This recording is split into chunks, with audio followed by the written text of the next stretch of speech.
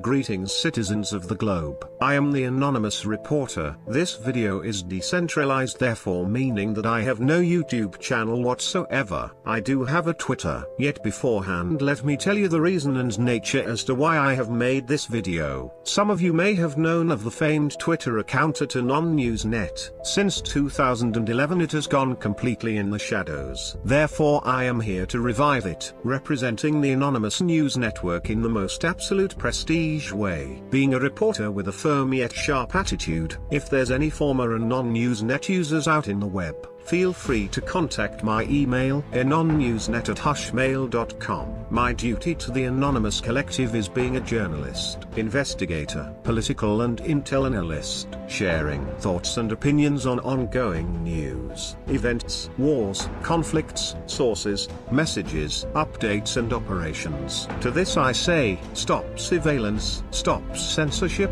stop propaganda, and stop corruption. As a civil and human rights activist, and a protester for justice and liberty, revolutionary on corrupt press, a patriot and an operator, I say governments be damned. I am a reporter for the oppressed. I seek anonymous affiliated Twitter accounts that make an impact, as well as journalists like Glenn Greenwald, Jeremy Scahill, Kim.com, Medea Benjamin, Belt True and many others with respect. Therefore I report on their tweets, arguments, falls and rises. Yet I do know that there is indeed anonymous sectors around the globe doing the duty as active civilians stretching from Africa, Asia, North and South America, Europe, and stretching as far as Australia respectively. From there I start reporting from them via world events. Some of you may find me on IRC, whether it's anonyops.com or anonops.com's IRC, reporting on downed, defaced, and leaked sites. We all wish to make a positive social impact without government interruption.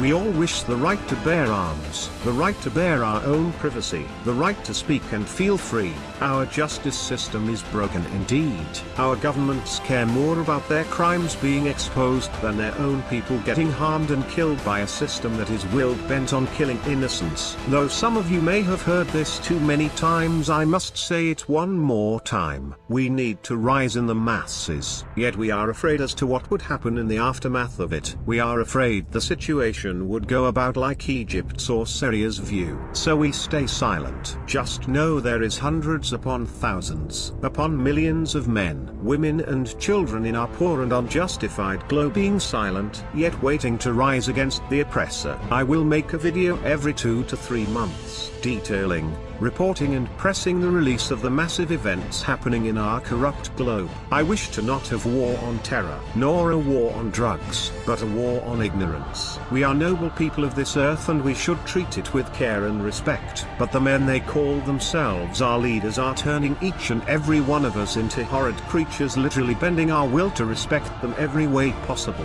None of us want that. Your future family does not want the vision. We must act. Let us rise before it is too late.